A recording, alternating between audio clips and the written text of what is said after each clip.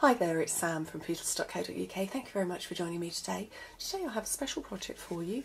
It's a bonus project because it's Saturday today, but this is my swap for regional training. Now, Stampin' Up does various events throughout the year, and this is our one-day training event that happens in Telford each year, and this is my swap that I've taken with me, and it's a lovely little paper bag, and inside this one is a tea light. And I will be handing them out today because I'm actually at the event now while this video is being viewed. Some of them have got sweeties in, but I'm going to show you how to make it because it's so cute and I love the close of it. So I'm going to pop that to one side.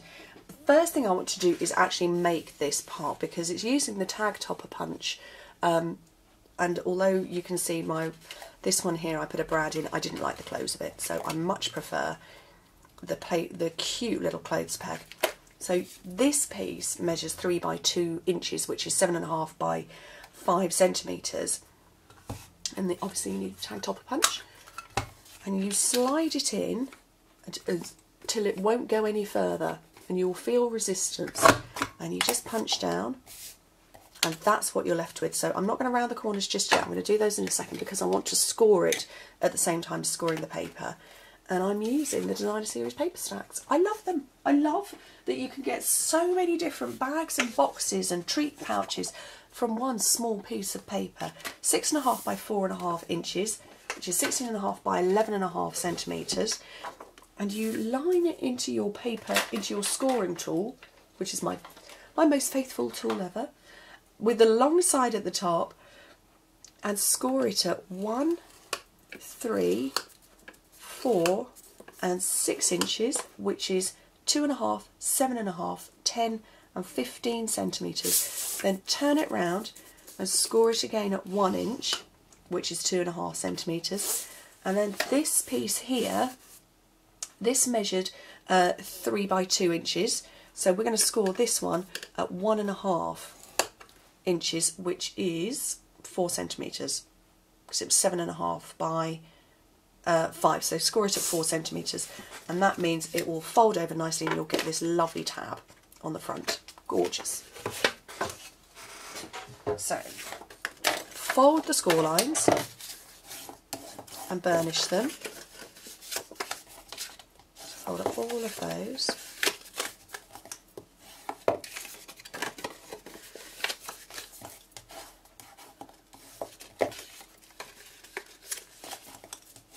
And come back to this one and give this a good press too, because you know it will be held closed with the peg, but you don't want it to fire up. And then on here, hopefully you can see that there is a little rectangle. We need to trim that off. Grab my paper snips. Trim that one off, and then cut up all of these.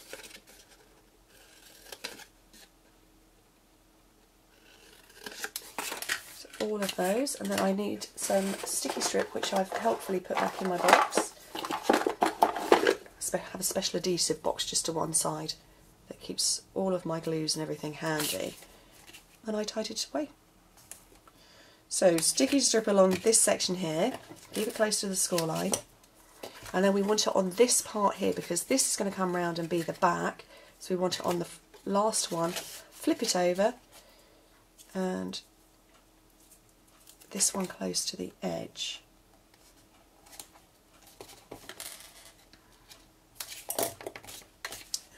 And now start putting the little bag together. And fold in the sides, and then the one without sticky strip, and the last one is the one that is with sticky strip.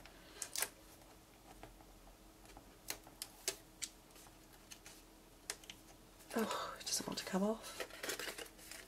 It's trying to come off, but it's you know, it's resisting.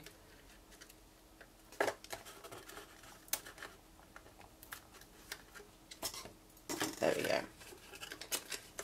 And then when you pinch in the sides, it will close together and form this lovely bag shape. There we go. So you can pop your tea light in it, or whatever you want to go in it. Sweeties, treats, those sorts of things. I'm going to do the tiny little bit of stamping that's going on, and it's just the one word, and it's thanks. And this is from the card kit Hip Hip Hooray, and it comes with three stamps that you can keep, and an ink spot, as well as all of the cards and what have you to make it.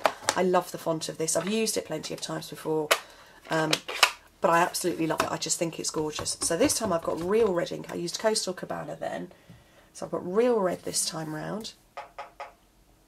And my phone is going bonkers next to me. And I'm going to punch that with the Ticket Builder punch. And sponge the edge of this, again with the real red.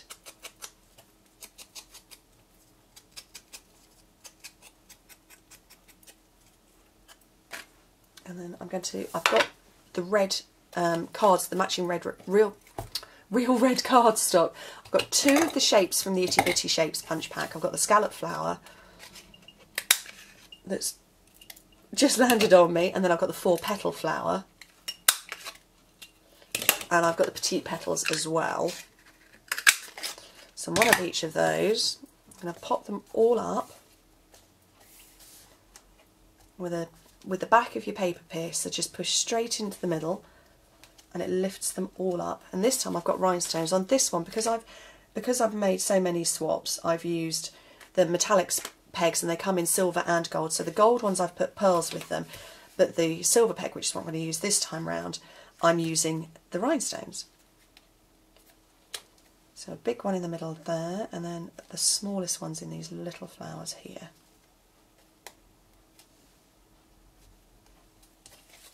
And oh, I forgot to cut out the backer. I need another bit of the real red and the Ticket Duo Builder, and my dimensionals, which I also put away.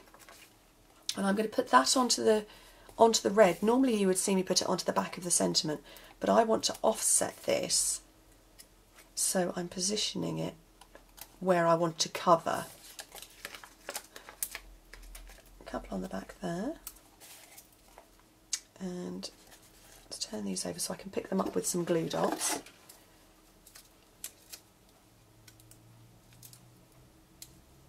So the scallop one I'm going to pick up there. My pegs, and actually I've separated my peg pot, so I've got this, you get half and half, you get 24, so you get 12 silver and 12 gold ones.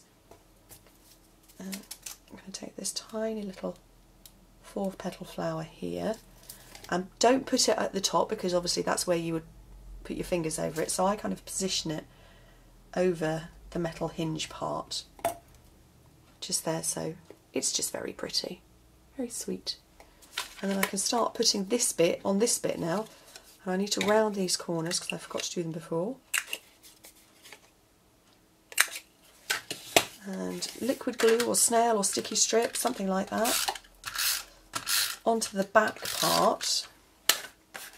And the trick with this is you put the front on first, so you know you've got that bit lined up. So the front is all lined up, then fold the back round, and then it will be perfectly lined up. So I can pop my clip on now, which I just dropped. Clip on there.